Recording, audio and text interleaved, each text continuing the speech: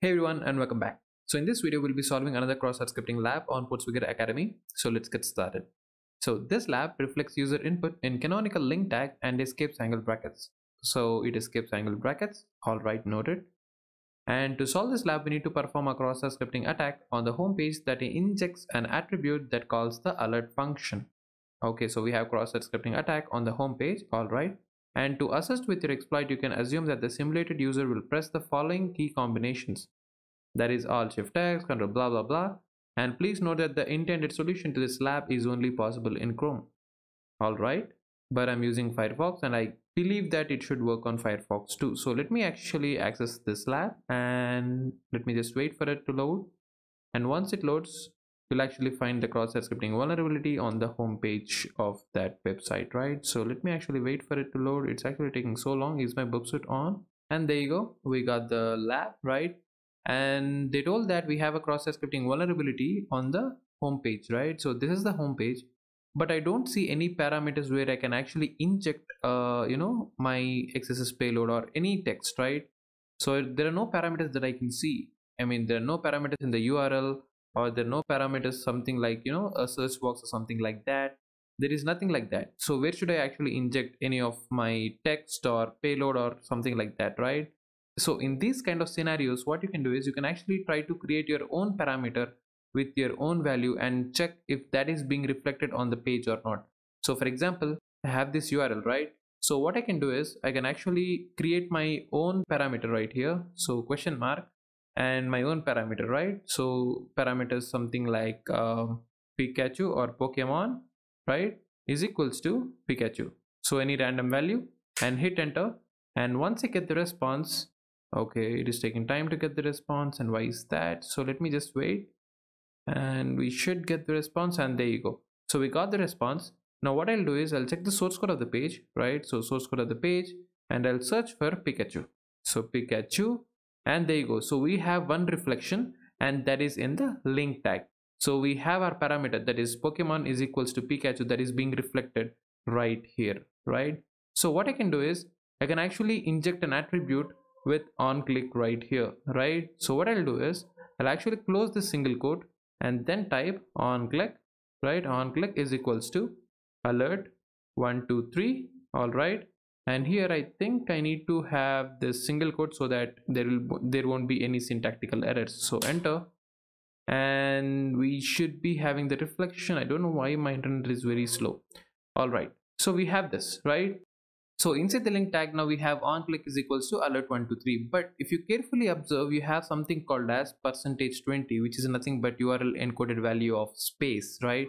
So if you see the values of URL encoded, right? So URL encoded values. So URL encoded values, right? And I think I can get this list from W3 schools. And if I search for the character called space, so I think I can give space something like that. So for the space, as you can see, it is %20, right? But the problem is that we don't want this %20 inside the link tag, right? We don't want this %20 inside a link tag. So for that, what I can do is instead of having space, so instead of having space here, right, instead of having space here, what I'll do is I'll actually use tab character, that is %09. So if I go here and search for %09, I hope it has this. So %09, and as you can see, this is for horizontal tab. So let me actually see what will happen if I give %09 right here instead of space, right? So instead of space here, what I'll do is I'll erase the space and then give %09, enter. So we got a white space instead of %20. So this looks good now, right? So we have the link tag, and then we have on click is equals to alert 123, right? But there is one more problem here, and that is generally the link tags doesn't render on the page. So if it does not render on the page, you can't click on the link, right? I mean, you can't click on this tag itself, right? Got it? I mean, say that for example, you have an anchor tag, right? Suppose say that you have an anchor tag, something like this, and there is an on click is equals to alert 123 on this particular link. And only if you click on this link, then only your JavaScript will be executed, right? That is alert 123.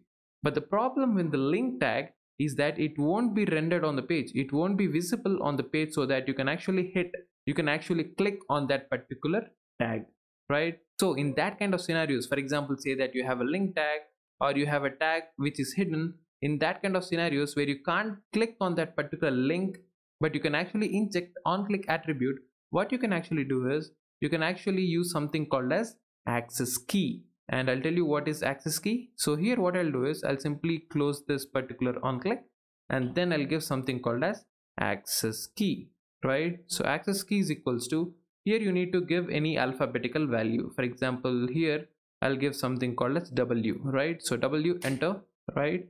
And I'll wait for the response, and I got the response. Again, we have %20, which we don't want. We need a white space here. So what I'll do is I'll actually erase this space and use %09, enter, and now it should look good, right? And we got the space instead of what you call as that %20, right?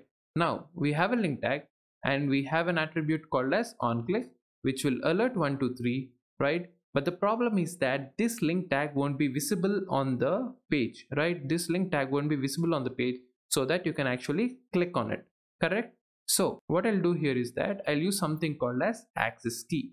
So with the help of access key, what I can do is I can actually use this access key to trigger this on click on this link tag. Got it? Okay, let me just tell that again. Now the problem is we have a link tag where we have an attribute called as on click, which will execute this JavaScript, correct? But you can't actually click on this tag, and the reason is link tags are not rendered on the page, so you can't click on this tag. So for that, what we can do is we can use something called as an access key. And what access key will do, it will actually trigger on click on this tag so that you can actually execute this JavaScript. And how access key will work? So for example, on Windows, what you can do is you can actually press Control Shift, I guess, sorry, it's not Control Shift.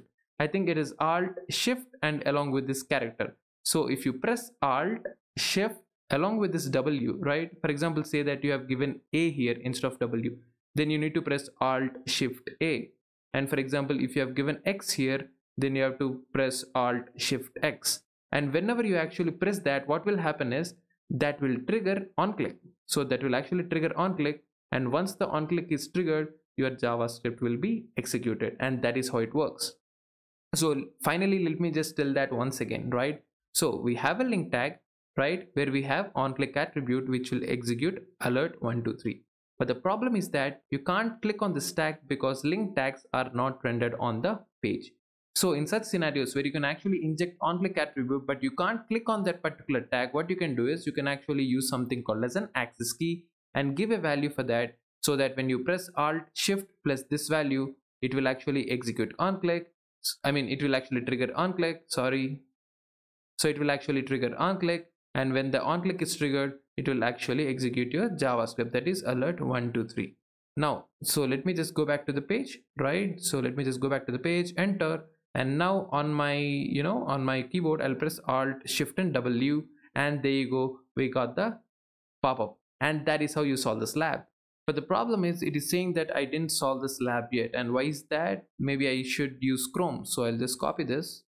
I'll just copy this and simply open Chrome. So I'll open incognito tab and then I'll try to paste that link here. I think it should work. So let me just wait, or let me actually press Alt Shift W. And here also I'm getting pop-up, but I don't know why this is not working, right? So let me actually see the description of this lab again, right? So to assist with your exploit, you can assume that the simulated user will press the following combinations: Alt Shift X. Okay, we need to use X, not W, right? Because here they told that the user will press X but not W. So instead of W, what I can do is I can actually use X, right? So X, enter, and this should solve the lab. And there you go. So that is how you solve this lab. So thanks for watching. Don't forget to subscribe, and if you have any doubts, you can always join my Discord channel and I'll be there to clear your doubts, right? So thanks again for watching. Don't forget to subscribe. I'll solve all the labs on my YouTube channel, and yeah, that's it. See you. Bye.